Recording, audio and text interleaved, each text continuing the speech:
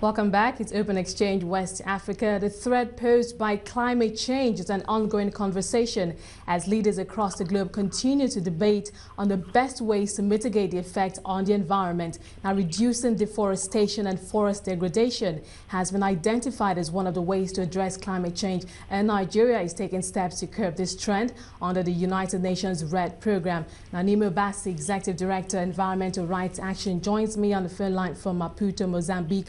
For more. Thank you so much, Nimo, for joining us. My pleasure.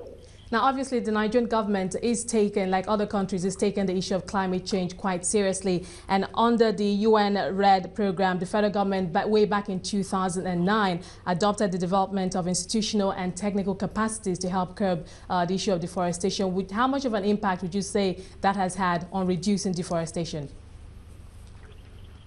Well, the program of the United Nations Framework Convention on climate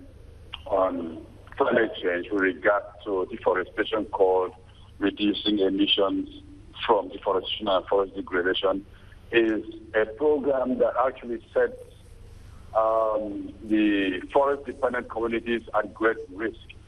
The program does not, on its own, reduce deforestation.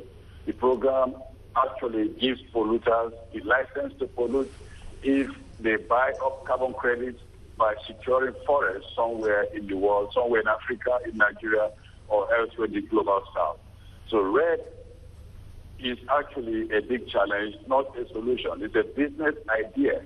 The idea of stopping deforestation is something that needs to be pursued on its own ground, not based on any market mechanism, not based on carbon credits, not based on giving permits to industrial concerns in the rich countries to keep polluting with the idea that they are paying off for some carbon somewhere else in the world. Okay, in specific terms, what is the Nigerian government doing to address deforestation? Nigerian government has forestry department whose job includes ensuring that degraded forests are restored. Nigerian government has, over the years, especially in the 90s, set up national parks. There are also national reserves. So these are attempts to keep forests intact. But over the years, we found that in some places, like where we have the largest remaining forest tracts in Cross River National Park area, the forest reserves have been given to increasingly being given to private concerns who are more interested in converting these forests into plantations. And the problem is that the United Nations, including the Food and Agriculture Organization, equate plantations to forests, which is clearly not the experience of forest-dependent communities. Plantations, no matter how many trees you plant there, no matter how big the monoculture is not the same as forests. So Nigeria is still losing more and more forests than ever before.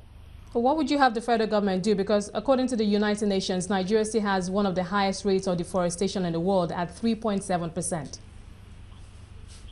Very clearly, the Nigerian government is to maintain the forest and to reforest has to ensure that communities are not excluded from forest management. So community forest management techniques will be the best way because communities depend directly on the forest.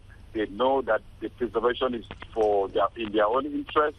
Is what they depend on for food, for meat, for protection for the watershed. And so these are the people who are in the front line and they're best empowered to keep their forests.